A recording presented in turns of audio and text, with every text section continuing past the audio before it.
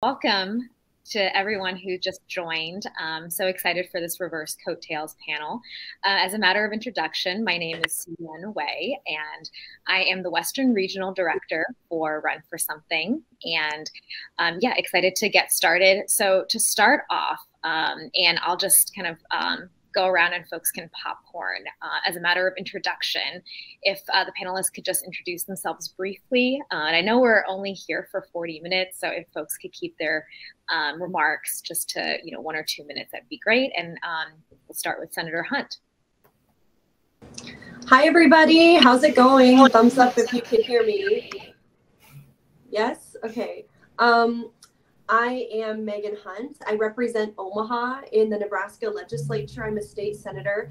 Nebraska has the only one house legislature in the country, so we don't have any caucuses. We don't have any party leadership because we're also the only official nonpartisan legislature in the country.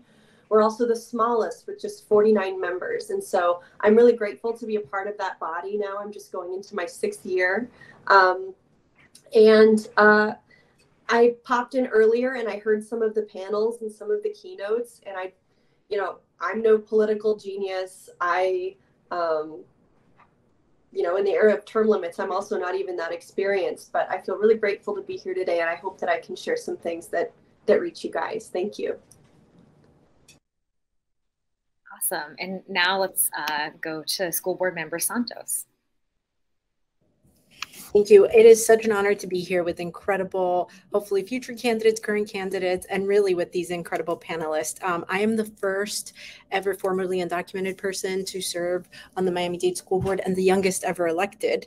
And the Miami-Dade School Board is the 3rd largest in the nation. We serve about 350,000 students. And being a young progressive in Florida on a school board right now is a really interesting thing to navigate. So I can't wait to chat a little bit more about that. Awesome. And now what about Clerk Gonzalez? Yeah, good afternoon, everyone.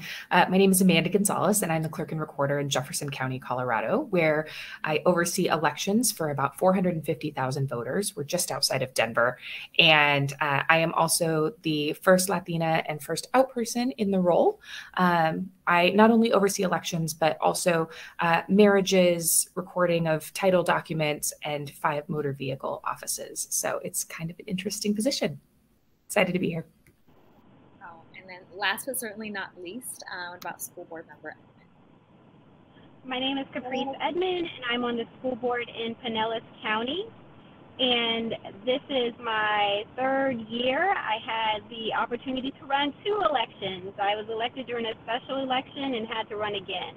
So in our school board, races are nonpartisan. And I look forward to continuing the discussion of elections and running for office. For sure. So we'll start off with a bit of a fun question. First off, congrats to all of you for winning your elections in some deeply critical districts and communities. But what was your favorite memorable moment on election night or in your campaigns? And we'll start with School Board Member Santos. Sure, thank you. I built out a student fellowship throughout my campaign to give some form of organization to volunteers, mostly students who were coming on to support me. And our student who led the communications team came to our election night party and said, this morning, my entire very conservative Haitian family, they had been citizens for a while, had never voted in this country and came out and voted for me, all of them in droves. And so knowing that we were turning people into first-time voters who saw past whatever, the perceived values were assigned to a party was really wonderful. And anyone else jump in? We're hoping to kind of have a controlled, but free-flowing discussion.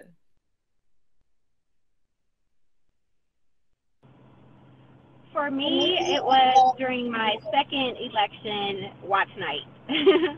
By that time, everything had become very political and partisan, and that's not how I campaigned. I campaigned on values, and advocating for educating all children. So once the results came through, after feeling like I had to campaign for 2 years and seeing the results as a landslide, it was definitely reassuring that the community that I represented and the people who voted wanted a candidate that was truly focused on education and the children. Yeah, and what about you, Clerk Gonzalez? I wonder if it's, it was, different for you given your position of, in elections. Yeah, I mean, I was up against an election denier, so it was really important to win this race. So, election night felt great. I think that for a lot of us on this panel, we know that systems were largely built not to include us, right? That women and young women and women of color and folks that are out are not necessarily supposed to be the folks that are leading by design.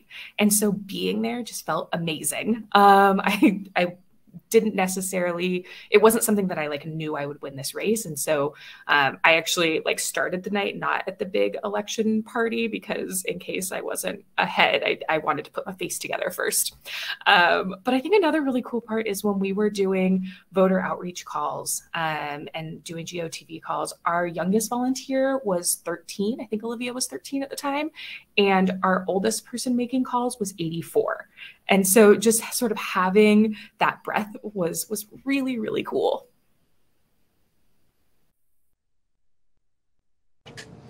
I'll share a quick anecdote. So I was not the party pick for the nominee my first time running. No one asked me to run. I wasn't in the pipeline. No one was happy that I was doing this. And, my real job is I'm a shop girl. I ran an independent clothing boutique at the time. I just ran a little store in my neighborhood, and now I own a stationery store, and that's just kind of my job and what I do. And so I didn't have any political support from the system, and I didn't have any really political operatives helping me win. And it was just my friends who work with me at the store, literally my team and my staff, that supported my first campaign. And I was so nervous, and on election night, it was an unbelievable feeling. We won by a landslide, incredible split. And it kind of showed the party, this kind of authenticity. It's not that we have to make a candidate in a lab, especially for these state and local races. We've got to just elect people whose hearts are in the right place and who are in the community, who are known by the people who are voting for them.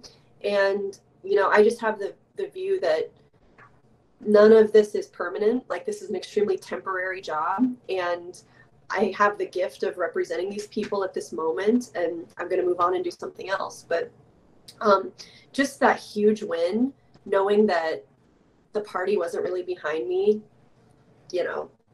felt kind of good. Yeah, and that's certainly a unique perspective, not being sort of that entrenched pick. So going along that same vein of what Senator Hunt was talking about, how did you guys mobilize your communities? Because we're at Run for Something, we're a fan of to the topic reverse coattails, which is basically the idea that increasing civic engagement and focusing on local races actually encourages and increases voter turnout and more diverse progressive leaders. So how did you mobilize your communities, especially if they weren't the traditional partisan communities that people always think of? And we can start back with you, Senator Hunt, because you mentioned mobilizing your friends. Sure. I mean, I never was a political person. I mean, I was a political person like normal people. I vote and I pay attention and read the news and stuff, but I wasn't a volunteer. I'd never worked on a campaign before. I thought the party sucked, kind of universal opinion in my state and my city, actually. And I got in this world around 2015. We were working on updating our sex education curriculum in our schools. And I know school board people here, Luisa, you can imagine probably how that went in a conservative community. And it was a very, very tough battle. And long story short, we won. We did it. We updated the curriculum. And after that, we saw our STD and STI rates in my county like plummet. And we can attribute that to the fact that people were just getting better education about their health and their bodies. And I was a leader of that movement. And so I started to realize that people were seeing me not just as like a business leader or a community leader, but maybe as a political leader. And we just tried to meet people where they were. I know that's like a really buzzy phrase, but you really don't have to invent the wheel with campaigning. Like, go on Facebook events, go on Instagram and see like what people are doing. Where are they? What food do they like? What are people eating? Where are people going to hang out? Just go there and have events and get your friends to help you. I couldn't have done any of this without my friends. And, you know, not having any like political workers really on my side from the beginning. It was like very Legally Blonde vibes of just like my friend group really like getting behind me and making posters, helping me with a website, like hosting a tea party, hosting a donut fundraising drive, like all of these things. And my friends from the business community as well. And so, you know, this is my experience, but I'm saying you don't have to make every event like a political event. Like, don't act like a politician. It's fake, like, because you're not one, especially if you're at like the state and local level. Like, maybe you get there someday because the system messes you up and the institution makes you that way. But like, just be regular. Just go to the stuff normal people are going to. Tell them what you're doing. Talk to them. And if people offer to help you, like, say, what do you think you could do? Like, what kind of event would you want to go to? What are you doing this weekend? Can I come? Can we talk to voters? And just let it be organic. And I know folks are, jumping into the chat here. And so, anyone else want to kind of jump in? School board member Santos, like, seems like you guys had a great story there. Absolutely. As Megan just said, definitely finding unique ways to engage. I have a friend who's a yoga teacher, so we did a yoga Zoom. I have a friend who's a poet and writes like on oh my gosh, I'm blanking on, the typewriters. He writes poems, custom poems, like short ones for people. And so just finding the people who were already in my circle and bringing their unique talents to engaging new people was key. And those events or initiatives weren't successful because they brought in like thousands of more people, but it certainly sent people a message about, like Megan was just saying, this girl's not just a politician out here. She's like cares. She's a real person, wants to do good, well by our community. I mentioned the student fellowship earlier. This was key for me because I did feel like for the size volunteer group that I needed, it was hard to constantly week by week be making new asks and managing people. And so even though it was loosely organized, having a structure that people could plug into and sign up for a team to know that every week they were going to be doing a certain job. And some people had like 1 hour a week jobs, and some people really got on board. They're retirees and they worked like full-time jobs as volunteers in the campaign.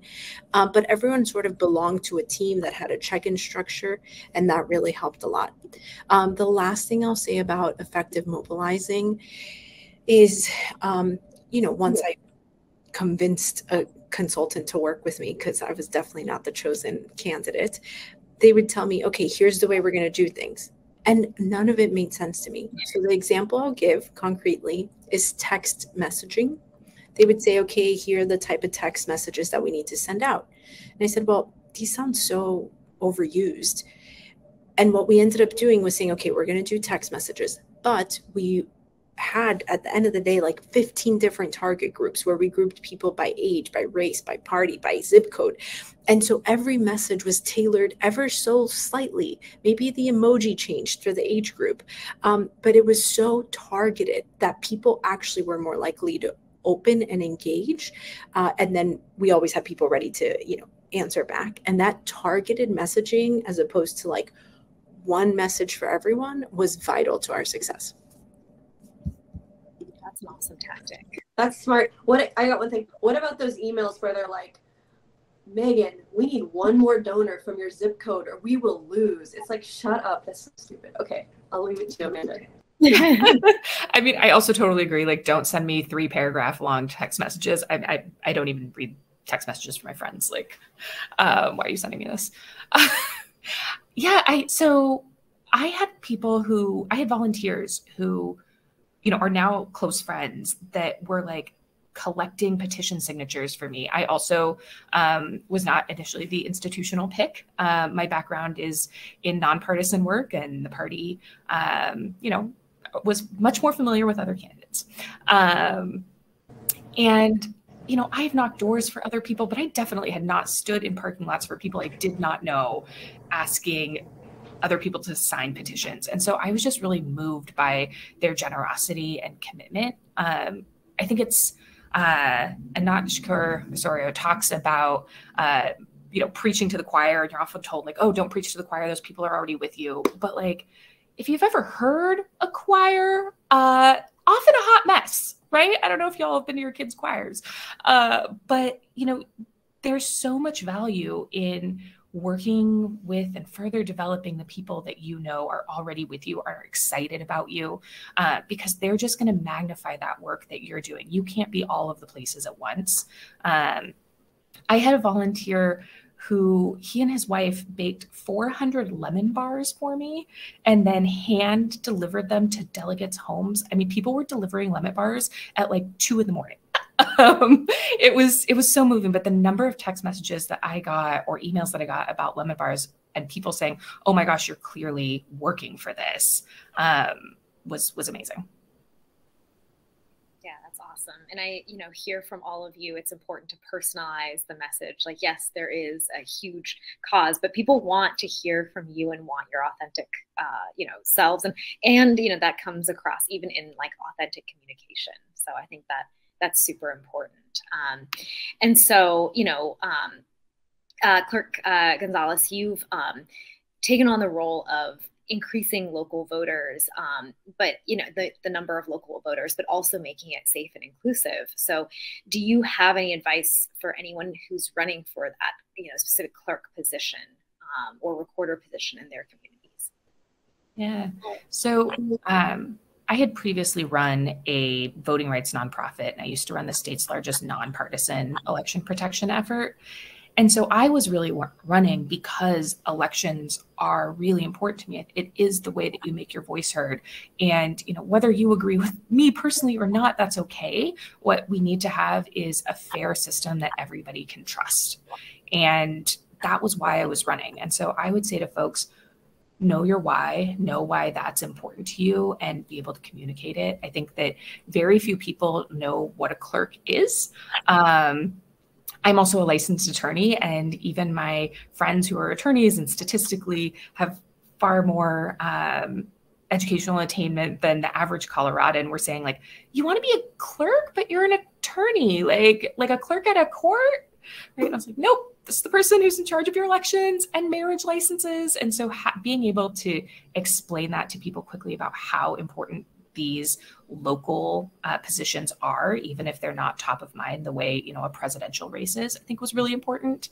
And finally, I think to that end, I also kind of had some of those examples of like, y'all remember that like really terrible woman with the horrible hair in Kentucky that was like denying people's marriage licenses?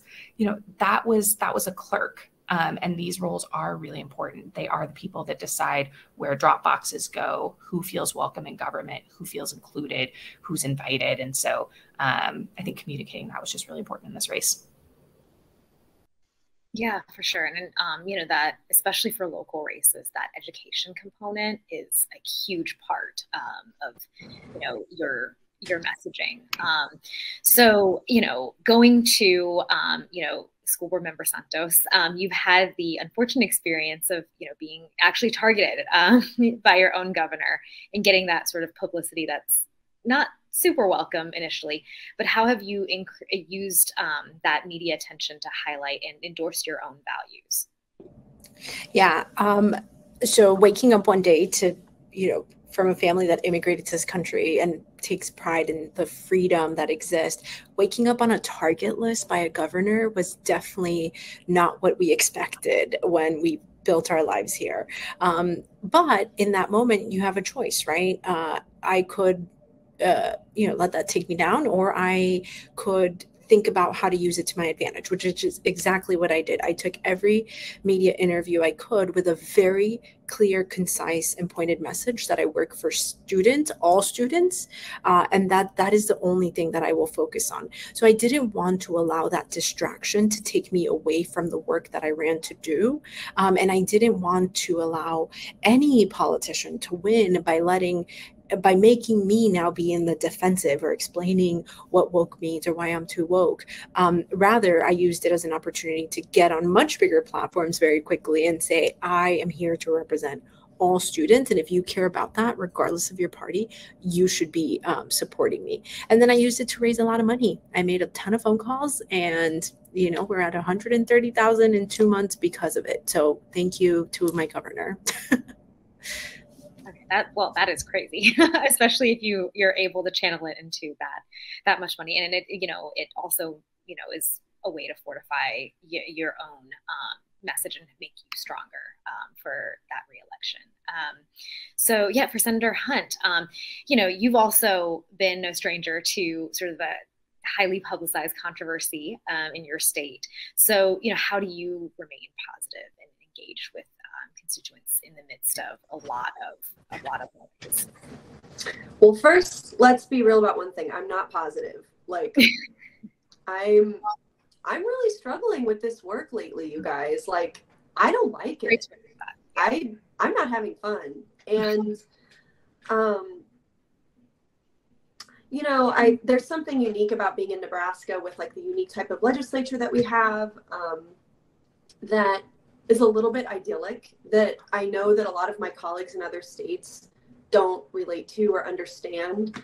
But it's hard remembering a time when, having been there in a time when our legislature was so collegial, so friendly. I had all kinds of conservative friends so let me tell you backstory for these people. So my son is trans. I'm a single mom. My son is 13. He came out a couple years ago during the pandemic.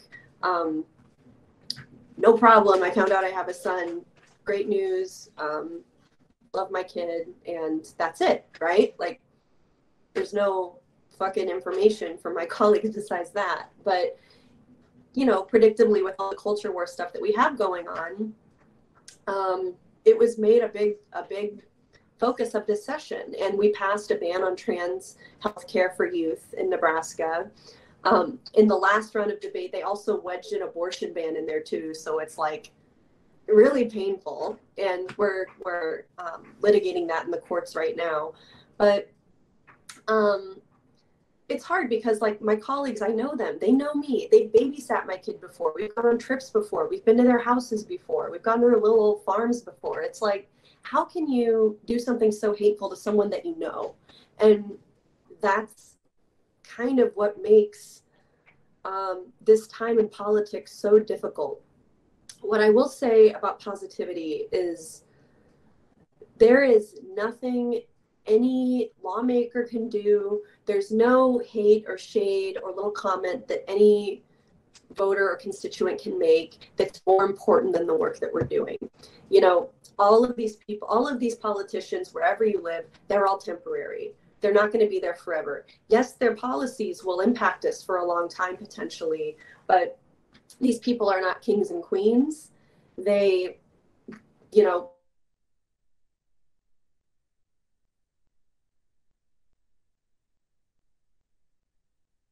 Uh-oh. Did we lose folks? Oh, whoops. Oh, Sorry, no. Guys.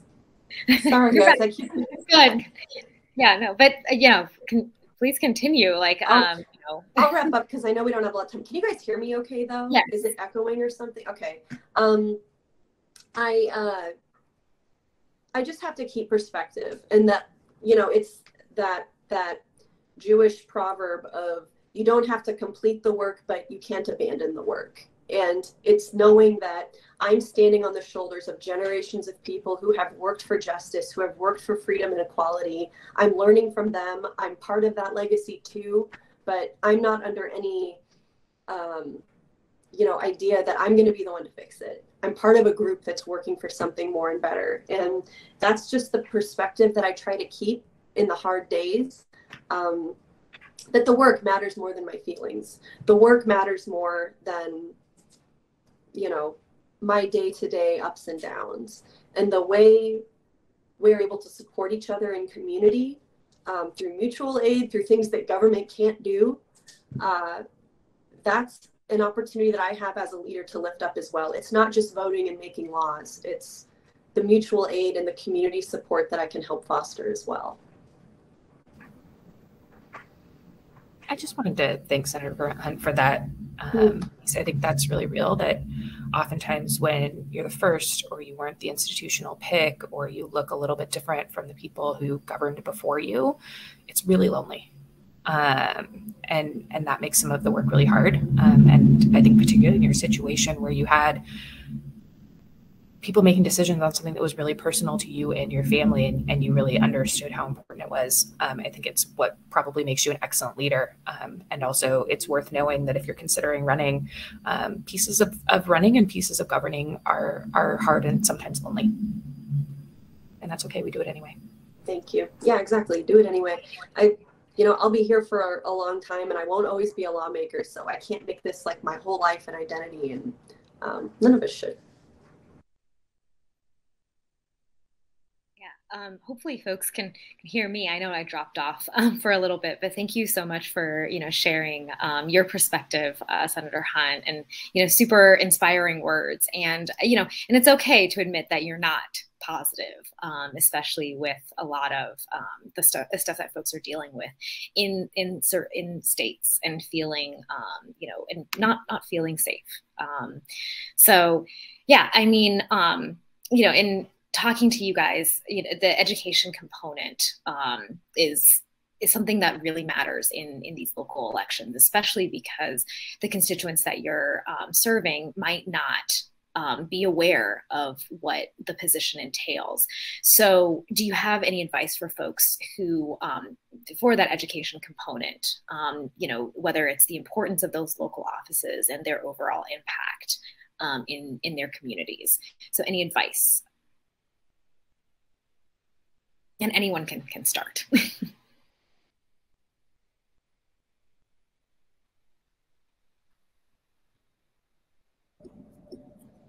I'll jump in. I would encourage everyone to invite maybe just 1 to 3 people to start off with to join you at a local school board meeting, or to come watch an assembly in session, or to come see your county commission.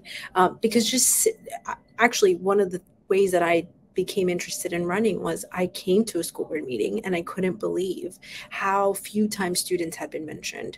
And that actually made me curious enough to begin to understand the complexities of committees and how everything worked. So getting people to just join you, even if it's for an hour, to come see your government in action is so eye-opening. And then of course, if it makes sense, using social media to capture little snippets of, did you know that your school board actually decides what kind of bathrooms are going to exist in your school building? Just sharing little things like that can be really eye-opening for people and be the thing that catches them into wanting to learn more.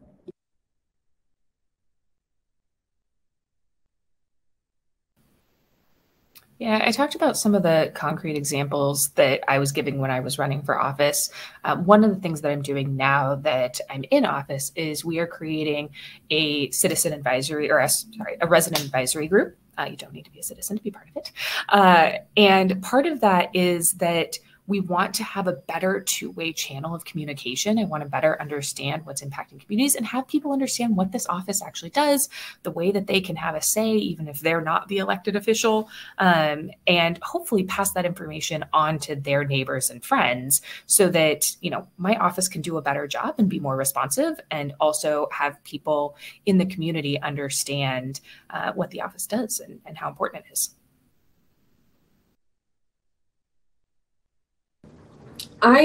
This is like kind of maybe a frivolous answer, but I feel like I have made such an impact through social media, honestly. Like, it's kind of like 10 years ago to say that, but I've had so many people reach out to me through like Twitter or Instagram and say like, I never knew about this or that. I never knew how our legislature worked. I never watched the legislature. I never thought to testify in front of my city council or school board until I saw you do it, or until I saw you tell me how to do it or talk about it or share the work of this person who's doing it. And, you know, I do think that that's important, and that is meeting people where they are. I mean, this is what people do all day. They do this on their phone. And so I feel like as a younger person, I have a knack for that as a digital native, but having people on your team who can help make content, who can help think of topics to kind of like unpack and make like a little Canva, you know, how to about something. These things get shared a lot, and this can help increase your platform to keep reaching more people. So it's like a very basic answer, but I do think it's a serious one. Yeah, for sure. And, you know, I heard a couple things there. Basically, you know, being able to leverage your current office, you know, as incumbents in keeping people engaged with that platform, and also figuring out the platforms where people are. So that's, you know, increasingly it seems like more and more digital platforms, and figuring out where the important, you know, the important messages and how to get them to folks. Yeah, so thank you all for that. And so last, you know, formal question, and then we can kind of, you know, hopefully if there's a little time, go to some of the questions here. But how would you, you know, suggest recruiting more progressives to run for the offices that you're in, those state and local offices?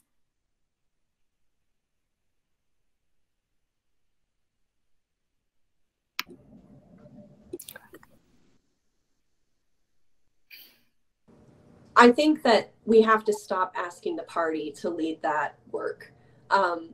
There are groups of people who naturally organize, who naturally want to host, who want to get people involved, and they might not be part of a formal institution. They may not be part of the party.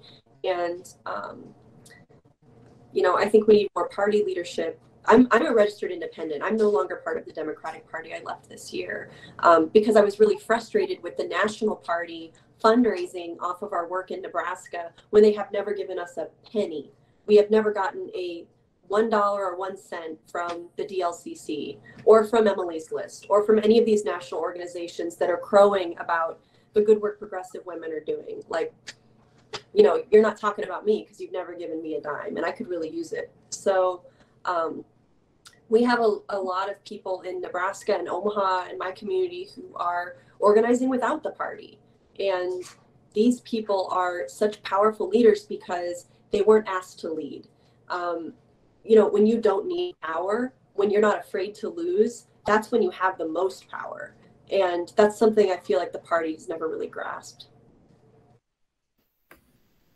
So just get outside of the institution to find that next generation of leadership. There was a question in the chat that spoke to balancing working full-time while running for office. And I think those kinds of barriers are real. I worked full-time while I ran for office, and actually took a pay cut to take the job. And so looking at those sorts of practical matters, especially if you're somebody that's not from institutional wealth or somebody who has a lot of family members who've been elected to positions in the past, I think that those can be really, really scary.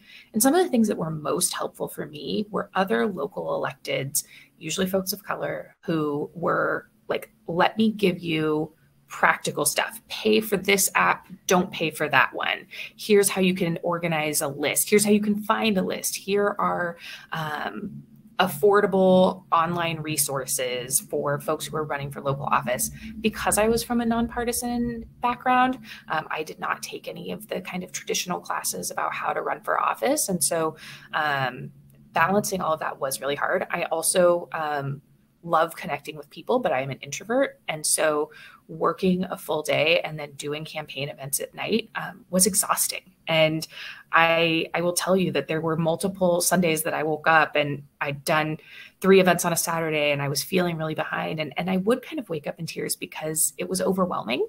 And so I think offering that support and making sure that progressive candidates know that they aren't alone, that they are here, that there are people who are here to help. And then to the extent that either you are somebody that's run for office before, somebody who's been elected before, somebody that's helped on campaigns before, even just knowing those practical pieces, I think helps build people's confidence, makes them feel less alone, and makes the idea feel less overwhelming.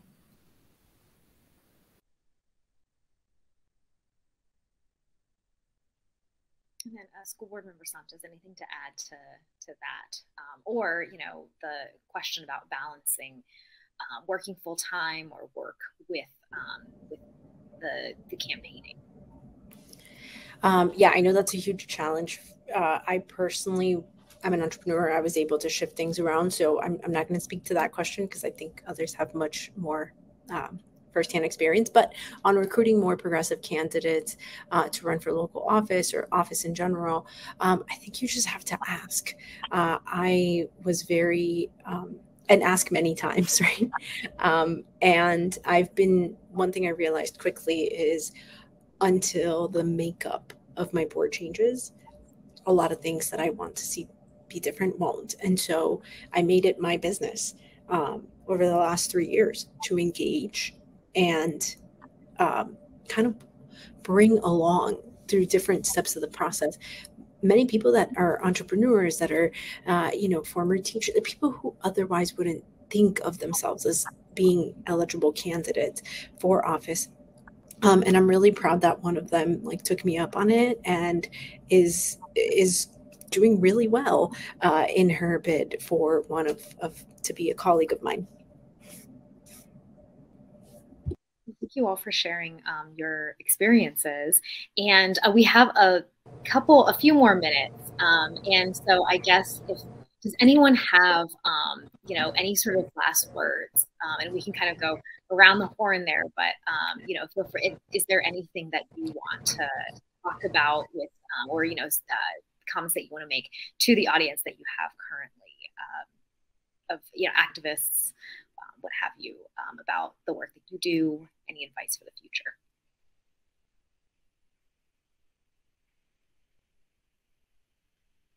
I would just say be brave. Ask yourself what you are willing to do. What can you do that you haven't been willing to do yet?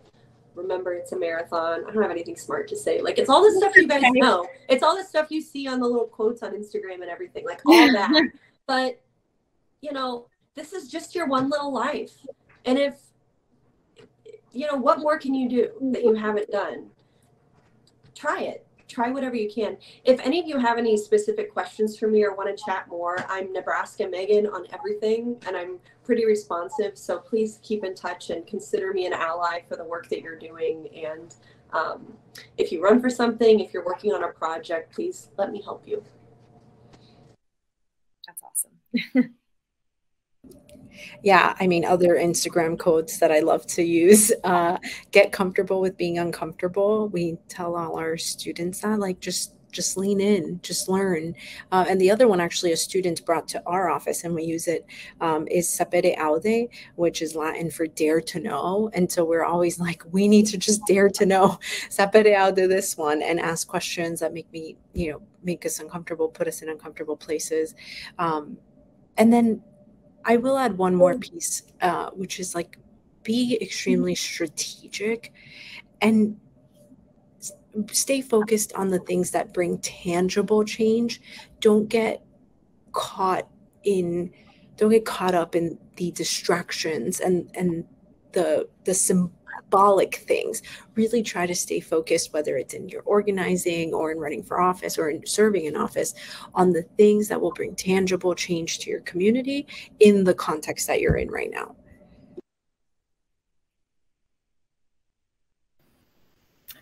I think for longer than I want to admit, walked around in the world sort of believing that there was this rule book somewhere and that all these other people had access to it. And I was just messing it up left and right and looking like an idiot. And I didn't even know. And right, like that was so embarrassing to think about. It, like, oh my gosh, I'm not doing this right.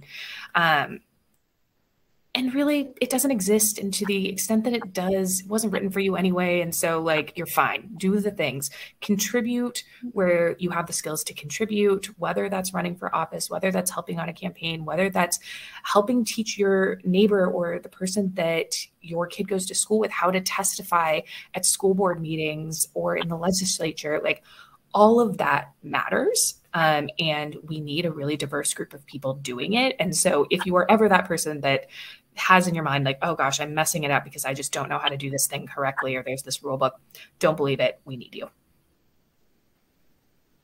All right, that's awesome advice, and thank you to all of the panelists. And it looks like we ended, pretty on time-ish.